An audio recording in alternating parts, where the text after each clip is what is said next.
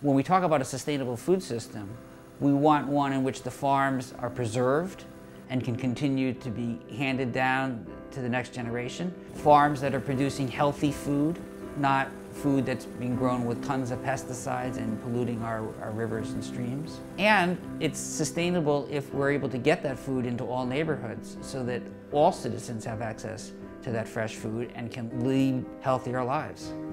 The predominance of agriculture in this country is corporatized, industrialized. We have more family farms than most places in the country. There's this 12 million person population center to our south that needs good food, and I feel like it's really important that our Hudson Valley network of farmers is providing that food instead of it having to come in from clear across the country.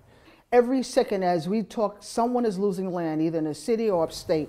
And so it's really, really important that we preserve the land, especially in rural areas. People think that we can grow food in the city and that we'll be able to feed everybody, but that's not the point, and that's not the truth. The truth of the matter is that we need those regional farmers that are upstate. What I want to see is economic viability where companies are coming into low-income neighborhoods with job creation. Right now, 1.5 million New York City residents are food insecure, meaning they don't have enough money each month to pay for food. You have epidemic levels of obesity and diabetes in kids and adults.